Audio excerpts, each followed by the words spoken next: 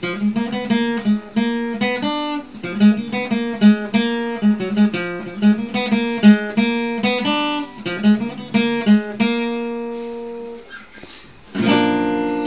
welcome to guitar chord lesson for the song Har Kisi from the movie Nahi Milta, and today I'll be teaching you the strumming pattern of the song and the riff which is present between the song 1 and song 2, our first intro. And let's check out the chord of the song. The song is started from the B flat scale, B flat major scale. You can play here in the A form, and you can also play in the here A form. And other chord you need to know are G sharp, major, and F sharp major, and D sharp chord, or here in place of D sharp you can use C minor also, which is the related chord, but I find the D sharp using D sharp melodious, and you should use D sharp minor in the A minor form, and other chord are similar. Now let's check out the strumming pattern of the song. The song is in 4/4 timing, and by hearing the drum beat of the background, I think this strumming pattern is used in most of the part, and in some of the section there is used the variation of this strumming pattern also. And the strumming pattern goes like this.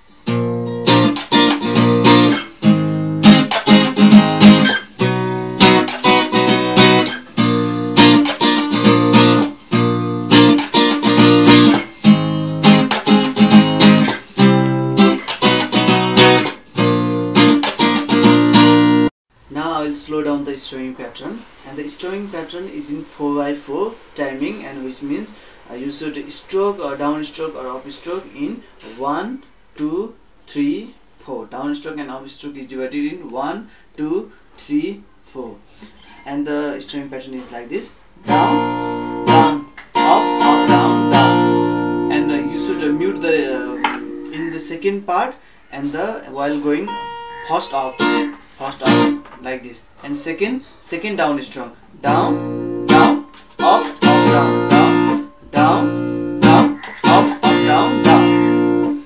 1, 2, 3, 4.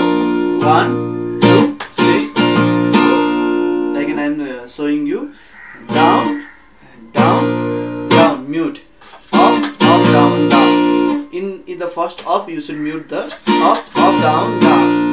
And you should hit the bass string low, first low, down here, and down in the low, and up, down, down, and you will get the good effect. If you are a beginner, then you can strum without muting also, but the original is if you add the muting effect, you can hear the original rhythm of the song. Now I'm going to teach you the riff of the song, which is present in the first intro and after the second intro also in this song, and it is very beautiful. I love to play this riff, and the riff is like this.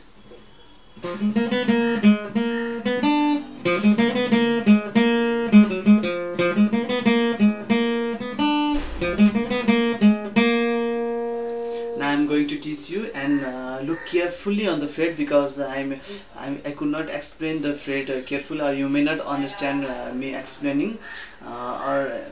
And they started from the B flat scale here.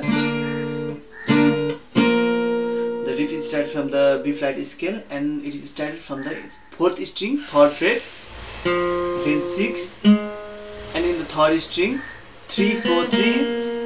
Then again 6 on the 4th string, and 3, 4, and 3rd in the 2nd string. The 3, 4 in the 3rd string, and 3 on the 3rd string, and it here like this. And the next section of this riff is same up to the here of the first part, and I'm going to show you. And it is also started from the same string, 4th string, 3rd fret, then 6, then in the 3rd string, 3rd fret, then 4, 3, and here 6, then again go back to 3rd string, 3rd fret, and then 6, 4, 6, 1, and this sound like this. If you go in the speed, I'm again showing you. In the 4th string, 3rd, 6, and in the third string 3 4 3, then back to 6 fret on fourth string, then again up to and again back to third fret on the third string, then 6 4 6 1, and it is and the next part is repeated for the as same in the first section, and you should end and at the end of the riff you should not play 6 4 6 1, you should end in B flat like this. Now I'm going to teach you the sum section, how to play the sum section of the chord, the sum progression in the song. I'm sorry I could not play the background music because YouTube has blamed me of a copyright infringement when I taught you in the Janam Janam song from first to last in the background music. So I'm going to show you some section, some chord progression, and in the starting of the song 1, and you should go like this. At first B flat, and then for 1 bar, and D sharp for 1 bar, and G sharp for 1 bar, and again B flat for 1 bar. It is repeated, but in place of G sharp you should use, in the next part you should use M sharp. And in Tum Bhi Tum Ho Hum Bhi Hum Hai section you should use B flat for 1 bar, G sharp and F sharp, then you should mute in G sharp. And there comes the Har Kisi Ko Nahi Milta section, which is like this. I play here. The chord used are B flat, G sharp, then again go to B, not B flat, then B and B flat, like this.